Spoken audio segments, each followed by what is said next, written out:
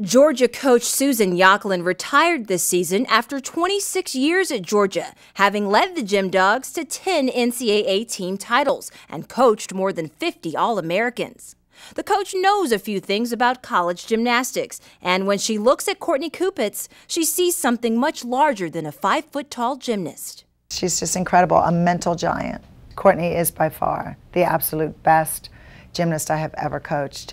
It's not just her physical talent, it's her mental strength. That's what really sets her apart from everyone else. When she decides to turn it up a notch, she just can tell her body what to do. And it's just amazing because she'll have some of the worst practices in the world 2 and 3 days before a big competition, and you'll go, oh, wonder if Courtney's really ready. And then she'll come out and just turn it up a notch. You can just see her go into this different gear, and the blinders go on and the focus becomes really, really intense.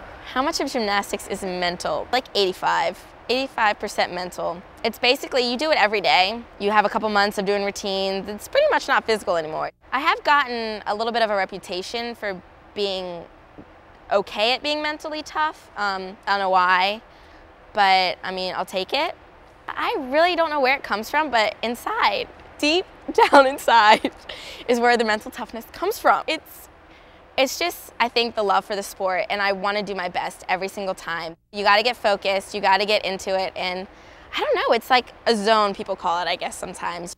Before her career began at Georgia, Courtney was a member of the 2004 U.S. Olympic team that competed in Athens. At the time, I had a fracture in my hip, and we didn't know it, and so I was always in the training room in a lot of pain, but you know what, it was the Olympics and I didn't care how much pain I was in, so I pushed through it, and it was so worth it because our team got a silver medal in the team competition and I got a bronze on the bars. It would have been a little bit better if I wasn't in so much pain, but it was the coolest thing ever.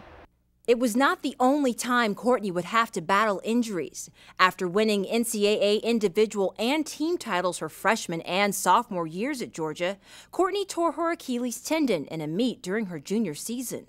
It was hard getting over the fact that I did it, but then, I mean, the next week I had to be ready to go and help my team. As Suzanne always says, every player on the team counts. No matter if you're competing, if you're the one cheering, if you're injured, like you're part of the team and you have to help in some way. So I was ready to find my new role, and it was trying to be the goofy one because I am quite animated sometimes. I jumped right back on board, you know, played around on this little stool I rolled around in here instead of crutches.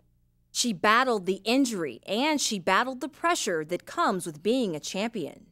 The way I look at it, it's like there's always pressure. No matter what team you're on, no matter who you are, no matter what event you do, it's just the type of pressure that changes. Like if you're a freshman, there's pressure to measure up to everyone else. If you're a senior, there's pressure to do good because it's your last year.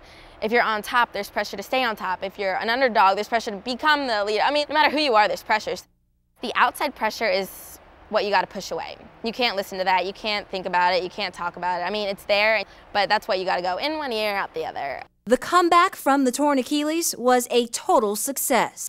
In this year, her senior year, she won 4 national titles in one season, which had never been done before. So her total of 9 NCAA titles is an NC2A record. She is by far the most decorated collegiate athlete ever in the history of women's gymnastics.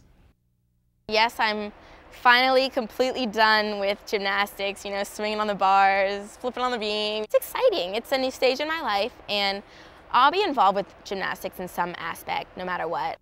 If it's just helping out at little gymnastics camps, you know, speaking to little kids, or, you know, I'm just always going to be involved in some aspect. I don't know how right now, but definitely won't be a coach. I'm not the coach material. I want to have fun in the gym, and coaches end up having to yell once in a while, and I don't want to do that. So I'll be the nice one that comes in once in a while and helps out.